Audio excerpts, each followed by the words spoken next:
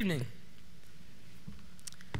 Tonight we're going to look at the idea of enduring as Christians. Now, one time I can remember someone really enduring was the last time me, my grandfather, and Mr. Dwayne went night fishing. Now, I ended up catching 4, and a couple of them were a good size too, and they didn't catch anything. Now, it was really impressive because through the pain of watching me catch all these fish, they were able to endure and continue fishing. And you could tell when I was holding up my fish and my grandpa was taking my picture, you could tell by the expression that they were trying really hard to act like they were happy for me. But on a more serious note, we're going to talk about enduring as Christians tonight. And we're going to talk about 2 things that I believe are important for us to endure. And then we're going to look briefly at why we should endure at the end of this lesson. So first off, I want to talk about enduring temptation. Now, everyone has dealt with temptation at some time or another. And that's just part of being a human. Now, a good example of someone who endured during temptation is Job. You know, he was put to the test. He went through so much suffering that he was tempted just to give up on God. His wife even told him he should just curse God and die. But instead, he endured and continued on. Turn to James chapter 5 and verse 11.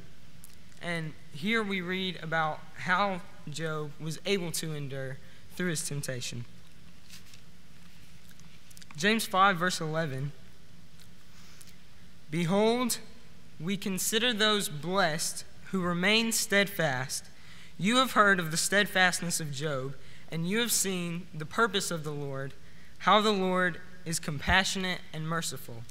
Now, the definition of the word steadfast is to be firmly fixed in faith or devotion to duty. And Joseph he had his eyes fixed on the Lord, and he had his eyes fixed on his duty. And that's how he was able to overcome his temptation. And this verse also tells us that when we have our eyes firmly fixed on God and on our duty, that's when we start to see our Lord's mercy and his compassion and his purpose in our lives. Now, secondly, I want to talk about enduring persecution. And persecution has been going on as long as the church has existed. And it's just simply part of being a Christian. Christ is a perfect example of enduring persecution. Turn to 1 Peter 2, verse 21. And here we see this idea of Christ being our example of enduring persecution. 1 Peter 2:21. For this you have been called, because Christ also suffered for you, leaving you an example so that you might follow in his steps. If we follow in the steps of Christ when he was persecuted, we'll be able to overcome persecution as well. Now look up at verse 19 of 1 Peter chapter 2. Verse 19. For this is a gracious thing, when mindful of God, one endures sorrows while suffering unjustly. Verse 20. For what credit is it if when you sin and are beaten for it, you endure? But if when you do good and suffer for it, you endure, this is a gracious thing in the sight of God. And other translations tell us that this finds favor in the eyes of God. So God is pleased with us when we endure persecution for him. And back in verse 21, it says that Christ suffered for us. Christ suffered for us while he was on this earth, and he showed us an example of how to endure persecution. And now we suffer for him to show the world his glory. Now finally, I'd like to look at why we endure. And there are probably many answers to this question, but to me, it all comes back to love. Turn to 1 Corinthians chapter 13. We're going to look at verse 7 of chapter 13. And 1 Corinthians is all about love and how we treat one another. And it's also in reference, though, to God and our Savior, Jesus Christ. 1 Corinthians 13, verse 7. Love bears all things, believes all things, hopes all things, and endures all things.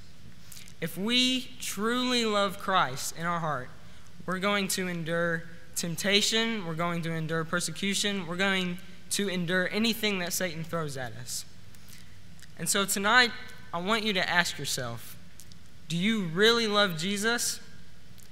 Or are you just someone who comes to church on Sunday and does whatever they want the rest of the week? Maybe tonight,